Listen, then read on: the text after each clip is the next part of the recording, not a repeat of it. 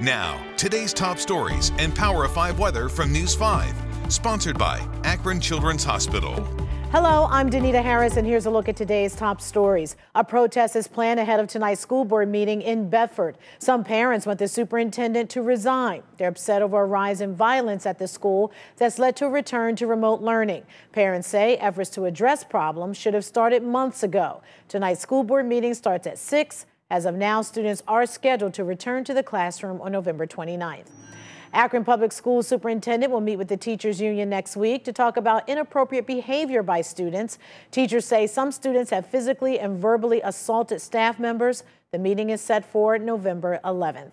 Now for a look at your weather, here's meteorologist Katie McGraw. It was a very chilly start to the day. Temperatures around the freezing point, even some areas below freezing into the mid and upper 20s. It's going to be a chilly day through and through, and many of us are going to stay dry with a mixture of sun and clouds.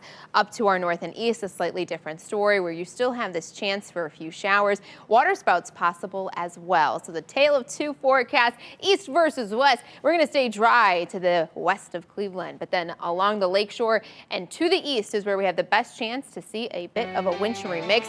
Temperatures, you miss the 60s. We've got them back throughout the weekend, staying dry, getting to around 60 degrees on Sunday, and then even warmer Monday, Tuesday before rain likely returns midweek. Sponsored by Akron Children's Hospital.